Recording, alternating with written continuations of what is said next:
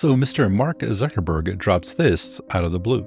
Every day is a leg day with Meta's new movie gen AI model that can create and edit videos, coming to Instagram next year. You can tell this is AI generated because he has like 8 plates on there. I'm kidding. I'm actually liking this guy more and more. And this movie gen thing they are releasing looks pretty good. You, of course, have your text to video, much like every other model. The quality looks good. Maybe it's not the best one available right now, but the competition is heating up.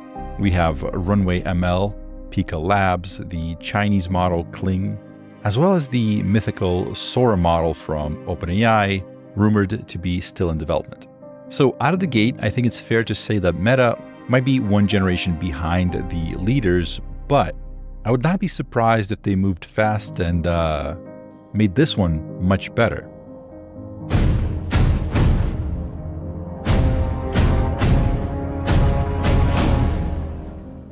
Keep in mind, Meta has a lot of compute. They have the technology, the GPUs, and I think Zuck is on a warpath right now, and I think he's willing to do anything it takes to take a bite out of Apple, and AI will play a role in that. So let's come back to the plain vanilla text to video in a second. Again, it's good, maybe not top of the line, but very, very solid.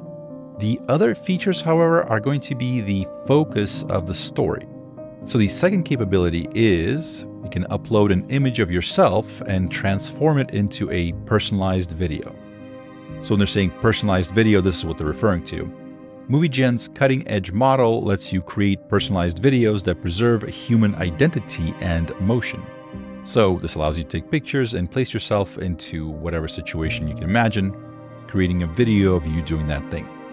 Now, I'm sure you know this, but Meta owns Facebook, Instagram, WhatsApp, and Oculus, among others. So that's 3 or 4 billion users that are going to be trying this out, producing tons of footage, helping improve the model, selecting their preferred outputs, etc. They do have a big scale advantage here. And Meta is saying that they want both Hollywood movie makers and online creators to use this technology to, quote, usher in a new AI-enabled era for content creators. Next up, we have this. So this is the third feature that they're rolling out. Edit video with text. Transform existing videos with text inputs. MovieGen enables precise video editing from styles and transitions to fine-grained edits. So here's an original video of a girl wearing an Oculus Rift, basically a VR headset on her head. If we say with a text input, change the VR headset to binoculars, that changes to some sort of a cyberpunk binocular sort of thing. I mean, yeah, nailed it. Next, we have remove the VR headset, and it does. It puts the eyes on the girl and has kind of, the hair is a little bit weird, but I mean, it's looking good, surprisingly good. It actually removed the thing and was able to render her eyes on there. And the fourth one is just add bubbles and a futuristic effect. And I mean, yeah, that looks pretty good. Here's one of the original videos, a person kind of like working out, getting warmed up. We're able to add fire sparklers to his hands, change the sky to northern lights, or put the background to an outdoor stadium. I gotta say, this looks very good. I mean, if you look at the original and this one, I mean, both look very, very real. We're able to take a dog, add a pink onesie with ears, or put him in a royal garden, or change the poodle's color to blue. Now, keep in mind, a few months ago, Meta released their paper on SAM2, Segment Anything model, kind of like the second iteration. We did a little video on it. We kind of played around with it, and it's really good at segmenting whatever object it is. So for example, in this case, you notice how this dog is perfectly selected, right? The model doesn't confuse him with the background, so it just paints him to be this kind of bluish color. And that's why I think the generations are so good. It's able to, cut out the background and put them in this French castle or whatever this was, or add this pink hat and onesie on it with such precision. It's hard to tell that this isn't, part of the original video, that it's not an actual pink onesie on the dog. Here's another one. So two people watching videos in a movie theater, right?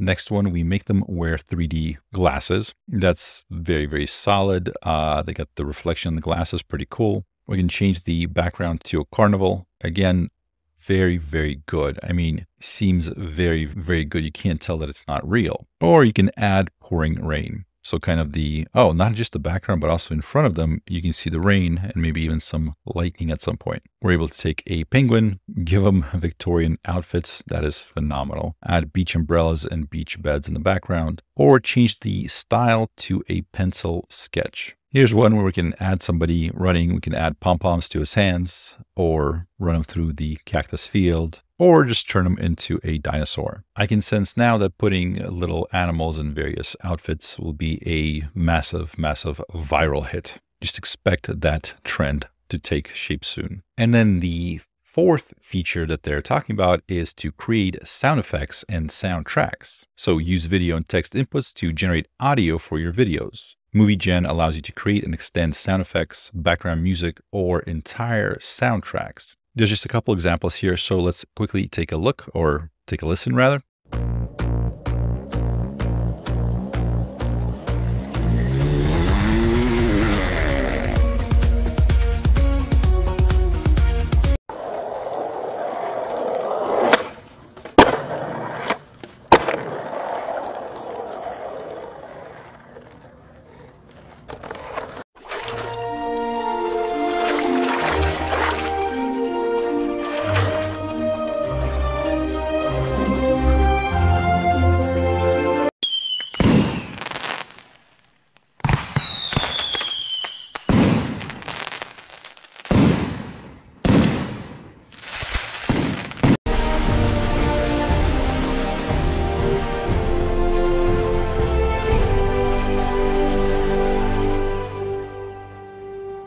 So I haven't had a chance to read the full paper behind this model quite yet, but it does sound like they're using that SAM-2 model to actually, in part, train this model. So it looks like they're using SAM-2, segment anything model, to extract the segmentation mask for the object in the video. So they painted different colors, like this pink here, for example. And it looks like that's how they create the data set for training the model, right? So they have kind of the original video, then the instruction to mark a specific object in a certain color, right? So mark the person on the right here, mask the boy in pink. So mask this boy on the right in pink. So it's original, the instructions, and then the masked version with, the corresponding person in pink. And that then is used to fine tune the model. Now we're able to turn the boy into an inflatable cat and back as well. Now, since the SAM-2 model is open source, I assume what this means is that very quickly all the other AI video companies will be using it to create similar data sets and adding this functionality to their very own models. Because I gotta say, I was very impressed with that segment anything to demo. So here's an example of it. So for example,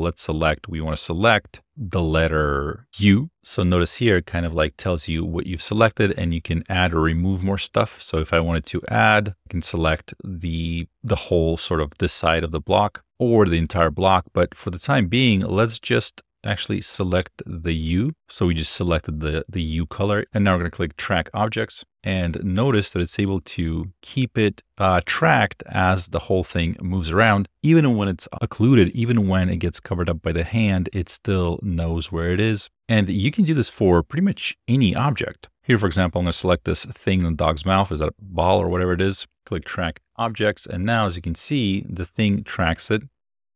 There it is. So no matter where it goes, it's able to track it on screen. So I'm very excited to see where they take it, because if you combine kind of all those four modalities, you can see the power of this thing emerge. Because not only is it text to video, which is not really a new thing anymore, but it's also precision editing. It's also personalized video, and it's also the ability to create whatever sounds or soundtracks that you want for your video. I mean, that's the whole shebang, isn't it? Like, that gives you so much power to create custom videos of whatever it is that you can imagine, to put yourself in that situation, add minor tweaks and edits. And I think the fact that Meta has so many users is definitely going to be a leg up in its ability to continue generating these new models, getting the feedback, not to mention just the sheer amount of compute that they have. Meta just might emerge next year with the best AI video model ever. Anyways, let me know what you think in the comments. My name is Wes Roth. If you made this far, thank you for watching. Consider subscribing and giving this video a thumbs up, and I will see you next time.